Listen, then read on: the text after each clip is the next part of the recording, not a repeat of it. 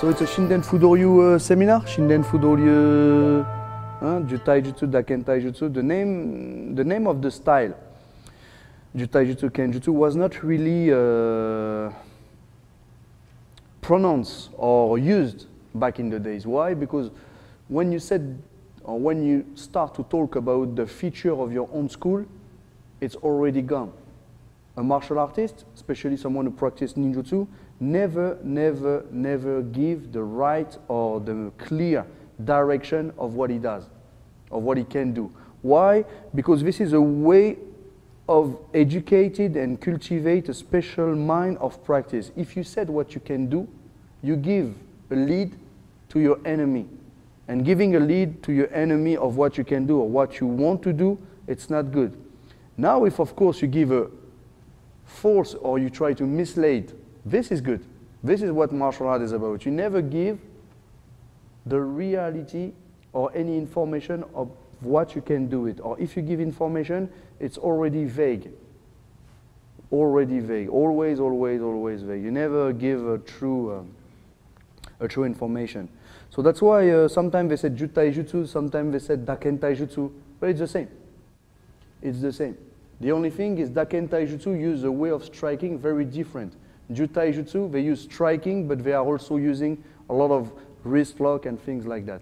The way of the only change is the way of striking. Should not be, like always, you should never show the way you strike. Huh? So we're going to practice the Shinden Fudo Ryu, whatever you want. Huh? Jutaijutsu or Daken Taijutsu. There is weapon, there is many things. And before starting that, I would like to introduce you to the scroll and how it is and what we're going to practice. Some of you here have already, I did already one time here, Shinden Fudo Ryu first level, and I think it was pretty much a long time ago, maybe 2 years ago. So yes, in DC. So some have been there, some maybe forget, but it's good. It's always good to watch it again. And for the other, which is the first time, I hope you're going to like it. Okay, you can come close, huh? Not too close, but enough close. Like this, you can see how it's about.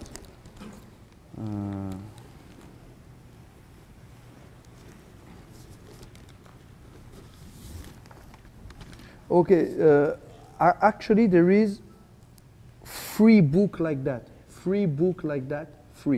And it's pretty big like that. This is what we call densho. And there is Tuma Kimono scroll. It's a rolling thing. So this is what I've seen. There is maybe something more, but this is what I have seen. There is one called Shinden Fudo Ryu Daken, one Gokui, one Keryaku. So it's a history and things like that. And each of them have a different section. All those sections deals about one level, history and things like that. And the way you can see the selection and everything, you can understand very well that the one who wrote that have a relationship with Koryu and know about Koryu. Each Koryu, each scroll have a way of being writing down. So you need a model. When you understand this model, you know if it's a Koryu or not. Directly Shinden Fudo Ryu, it's a Koryu. The only thing is this school, you hear about this school just because of Takamatsu sensei. But not only, there is a lot of strong connection with the primary high school, like Hayashizuki, Ryu, etc., etc. So this is only one. I don't have the other one, I'm sorry. I think just this, it's already a pain to learn. But it's okay. And I'm sure most of you here are already familiar, or you have seen already, Shinden Fudo Ryu and the tape of the DVD of Quest. It starts directly from a level with the technique Nichigeki and Gekan. This is not what we're going to do today. We're going to do what's come first. This is when you have a more highest level. So Shinden Fudo Ryu, and you open, it's Takagi Yoshin, you make a mistake. Shinden Fudo Ryu, here it is. And it starts with a very big kanji. Shinden Fudo Ryu Shiron. Shiron. Shiron means debate on history, talk on the history. And here they explain things about Shinden Fudo Ryu. So very quickly, at the beginning they said that the school is born in a place called Oshinokuni. Oshinokuni, it's a whole name for said Katamaki no Kuni.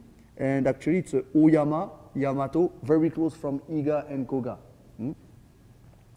And especially where there is a very famous family called Nawa. It's a very famous family of warrior Nawa. Actually, one of the last men died, it's the one of the Masakiryu.